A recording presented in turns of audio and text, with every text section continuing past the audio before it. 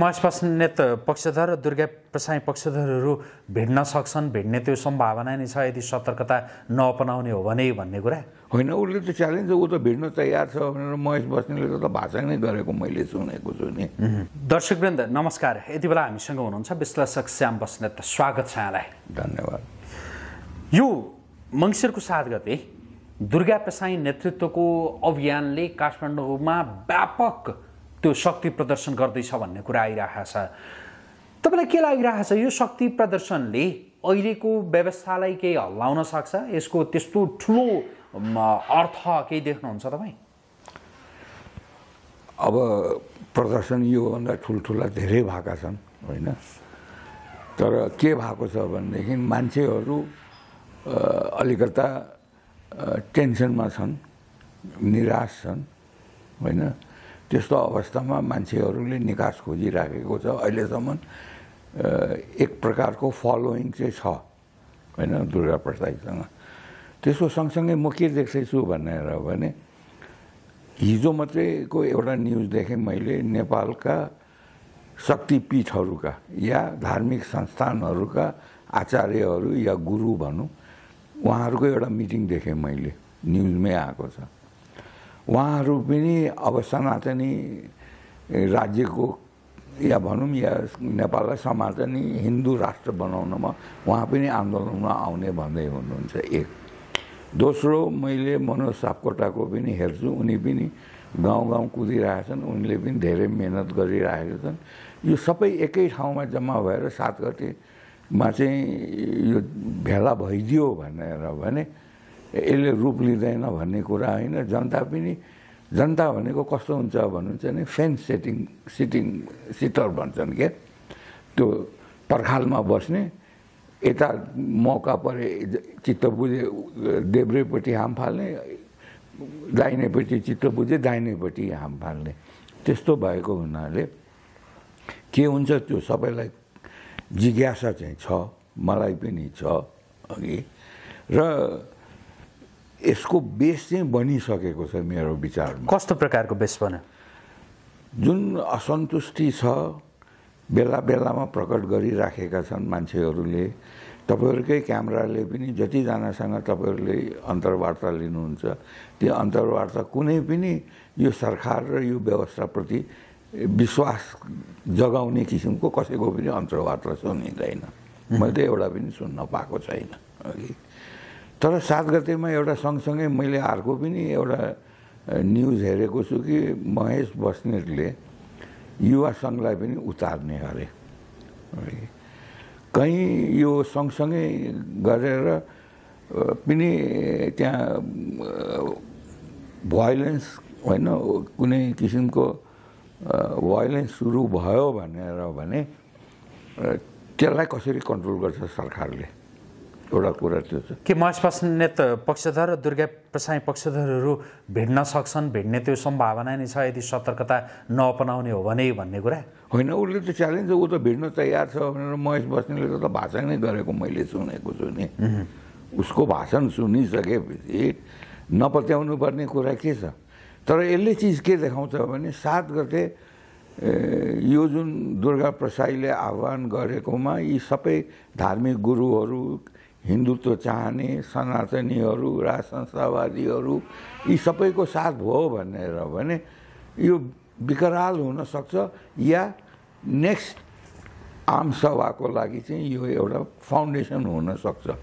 र किन यसलाई चाहिँ मैले मात्रै होइन, आम जनताले मात्रै होइन, एमाले पनि यसलाई सिरियसली हेरेको हुनुपर्छ, नत्र भए महेश बस्नेतलाई अगाडि किन सार्नु, त्यसले पनि प्रमाण गर्दैछ नि त।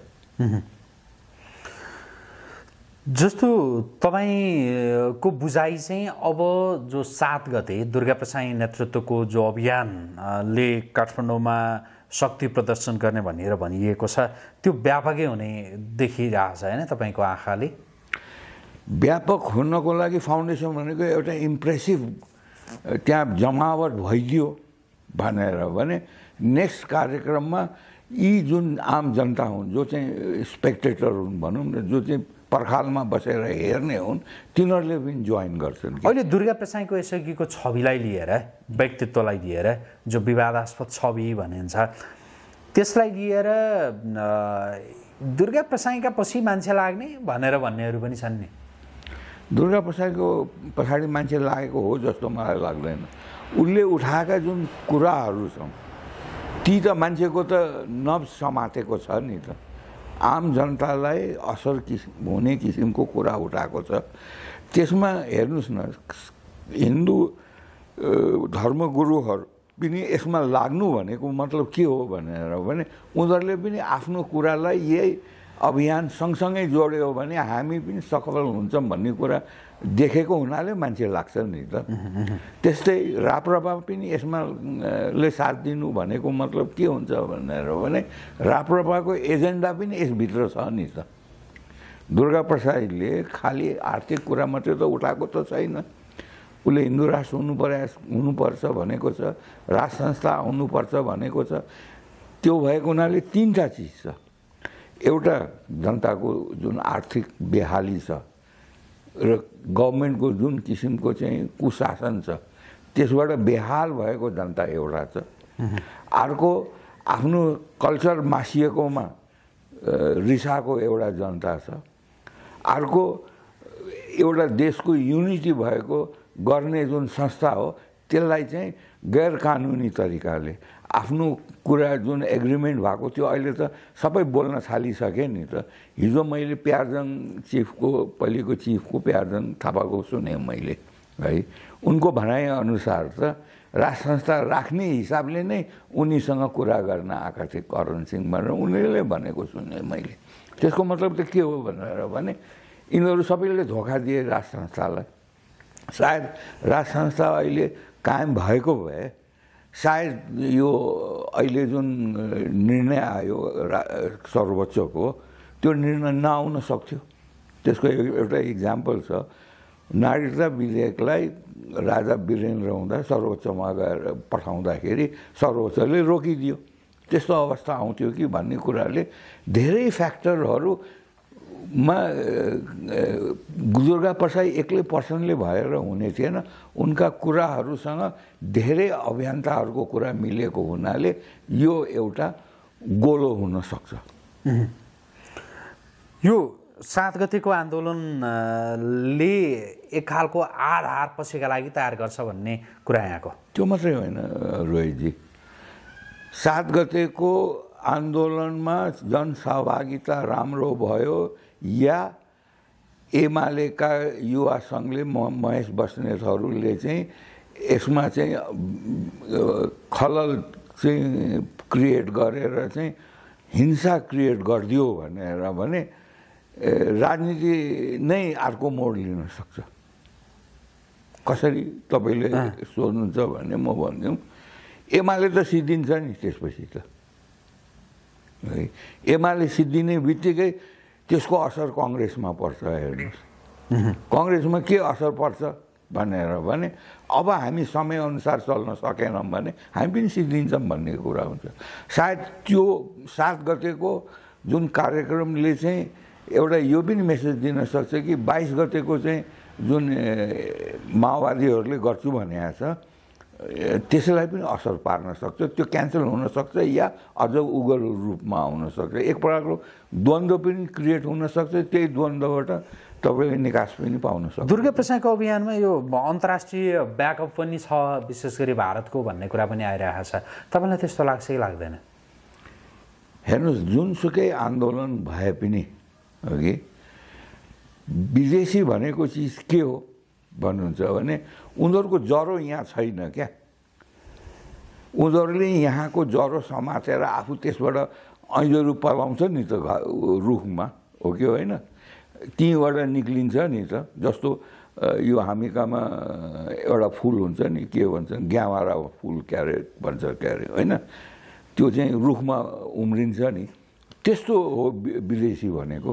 यहाँ उनीहरूले आफ्नो इन्ट्रेस्ट कायम गर्नको लागि 7 गतेको आन्दोलनले चाहिँ देशको चाहिँ भविष्य, राजनीतिक भविष्य निर्धारण गर्ने हो भने उनीहरूले साथ दिन्छ नि आफ्नो इन्ट्रेस्टको लागि। होइन यसले दिँदैन भनेर भने उनीहरू त्यसको अगेन्स्टमा जान सक्छ, तर डाइरेक्टली इन्भल्भ चाहिँ हुँदैन। अहिले दुर्गा प्रसाईसँग अहिलेका दलहरू डराइरहेछन् भनेर भन्छन्, तपाईँलाई त्यस्तो लागिरहेको छ? होइन, म दुर्गा प्रसाईसँग कोही पनि डराएको छ जस्तो यी दल भन्दा दुर्गा प्रसाई भन्दा ठुला दादाहरू चाहिँ यी दलका नेताहरू हुन्। हेर्नुहोस्, अघि त्यसको अगाडि दुर्गा प्रसाद केही पनि चल्दैन। तर के छ भने दुर्गा प्रसाईले जुन जुन कुरा उठाएको छ ती कुरा विभिन्न सङ्घ संस्था र व्यक्तिहरूले उठाइराखेको र 3 करोड जनतासँग सम्बन्ध भएको कुरा भएको हुनाले यसको इम्पोर्टेन्स भएको। दुर्गा प्रसाईसँग व्यक्तिगत रूपले डराउनु पर्ने कारण के छ? दुर्गा प्रसाई र गद्दीबाट बाहिरिएका राजा ज्ञानेन्द्र शाहको यति बेलाको सम्बन्ध चाहिँ कस्तो होला के देख्नु भएको छ? राजा त्यति बेकुफ छन् जस्तो लाग्दैन। किन?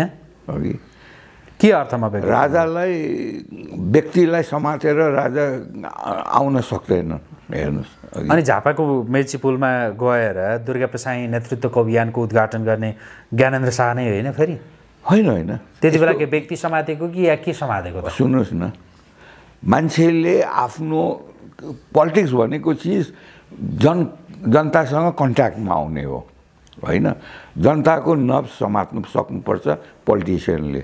त्यसको लागि राजा फर्स्ट टाइम आएर दुर्गा प्रसाईको जुन कार्यक्रम छ त्यसमा उनले सहभागी लिएर म पनि फिल्डमा आएँ भनेर भनेको छ। त्यसपछिको अरू कार्यक्रममा त दुर्गा प्रसाई छैनन् नि त। त्यसपछि इटलीमा भयो कि भएन? त्यसपछि पश्चिममा भयो, त्यसपछि गएर हाम्रो के अरे शाही ज्ञानेन्द्र शाहीले आफ्नो चुनाव क्षेत्रमा गरे, रोल्पामा गरे गरे, होइन? भनेपछि दुर्गा प्रसाई त्यस्तो होइन। तर दुर्गा प्रसाईसँग के भयो भन्नुहुन्छ भनेदेखि उनले उठाएका कुरामा राज संस्था पनि त्यसमा छ। त्यस कारणले मान्छेले चाहिँ के लाग्छ भने राज संस्थाले नै लाई चाहिँ दुर्गा प्रसाई नभइकन हुँदैन कुरा होइन। यहाँ दुर्गा प्रसाईलाई राज संस्था चाहिएको छ। किन भन्नुहुन्छ भने राज संस्था एउटा शक्ति हो नि त, जनताले मानेको चाहिँ एउटा संस्था थियो नि त, अहिले पो छैन। तर अहिले तपाईँले एउटा चिज हेर्नु भएको छ, यो जुन चियापान कार्यक्रम गर्छ नि कङ्ग्रेसले र एमाले गर्छ, त्यसमा तपाईँले देख्नु भएको छ कि छैन? दसैँको या तिहारकोमा गर्छ, के अरे ईदको बेलामा गर्छ, क्रिसमसको बेलामा गर्छ। किन गर्दैन भने आम जनताको सहभागिता हुँदैन त्यसमा, कसैले पनि त्यसमा रुचि लिँदैन। तर दसैँ भनेको तपाईँको कोजाग्रत पूर्णिमा या दसैँको बेला तिहारको बेला गर्नुभयो भनेर भने सनातनीहरू उनीहरू धार्मिक मुडमा हुन्छन्, उनीहरूको सोचाइ एक किसिमको चाहिँ युनाइटेड हुन्छ। त्यसले चाहिँ त्यसको इम्पोर्टेन्स हो नि त। ल त तपाईँ अहिले ओलीजीलाई चाहिँ अर्को चियापान चाहिँ क्रिसमसमा, अब त क्रिसमस आउँदैछ नि त, गरेर देखाउँ त मान्छे आउँदो रहेछन् कि रहन्छन्, तपाईँहरू कभर गर्न जानुहुन्छ कि जानुहुन्न, देखिहालिन्छ नि तिनी। त्यो यो चिज भएको हुनाले राज संस्था एउटा शक्ति हो, राज संस्था एउटा पावर हो क्या। त्यो पावरले सपोर्ट गरिराखेको छ या त्यो पावरको शक्तिमा चढेर चाहिँ दुर्गा प्रसाई अगाडि बढिराखेका छन् नि। त्यो राज संस्थालाई नलिँदो हो भने सायद यति यो जुन लघु वित्तहरूको कुरा छ यति त्यसले पनि व्यापकता पाउने थिएन होला। हुन्छ, यो विषयमा यति नै कुराकानी गरौँ। समय दिनुभयो, धेरै धन्यवाद यहाँलाई। Thank you.